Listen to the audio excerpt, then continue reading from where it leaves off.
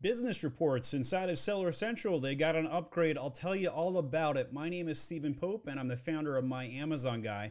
So just to get to the screen, you're going to go into Seller Central, put your cursor on Reports, go to Business Reports, and on the left-hand side, you can click on various different reports. The one I'm going to be showcasing today is the Detail Page Sales and Traffic Report right under By ASIN.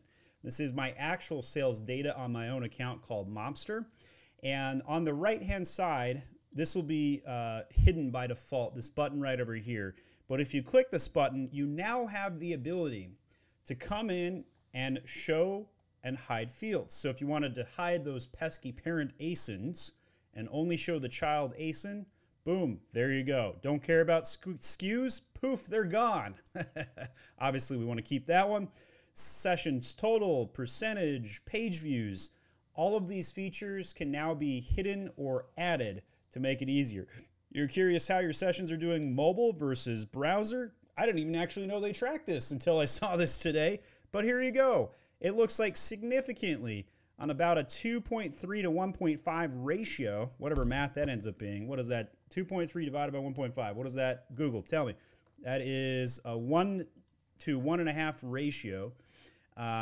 So for every person looking at it on a website, there's 1.5 of them looking on a mobile app, according to this.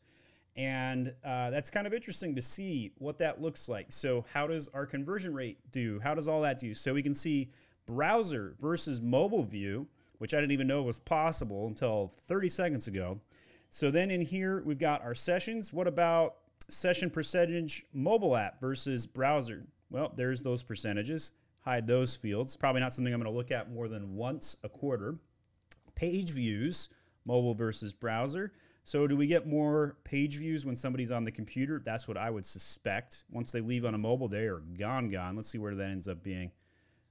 Page views mobile right here, 1,800 page views on the mobile. Okay, that was browser. I'm backwards here. 3,000 on mobile, 1,800 on browser.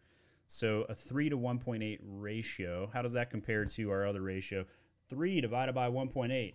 That is 1.6. So it looks like a little bit more coming in on mobile, actually looking at more pages. I would not have expected that. So that's an interesting change there.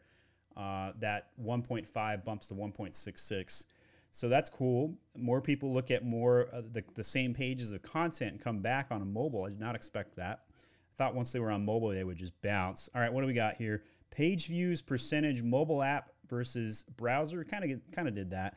So on the right-hand side, oh my gosh, nobody cares about B2B. Look how small. Look, I mean, it's like 40 bucks there, $20 there. Let's just get rid of B2B. Nobody ever cares about that. Unit session percentage, B2B, boom, you're gone. B2B, gone. Gone, B2B. Now, look how much easier my report is to see. It's almost entirely on one screen now. What a nice column UI tweak from Seller Central. Usually, I get on my show and say, oh my gosh, what a terrible change. This is one of those times where I'm like, I really like this change. In fact, I learned something new that didn't even exist. Mobile versus desktop comparison. So that's really cool. Is there a particular field that we won't care about more than others that we can still remove here? I'd say these are the most important top-line numbers that tells us everything we need to know.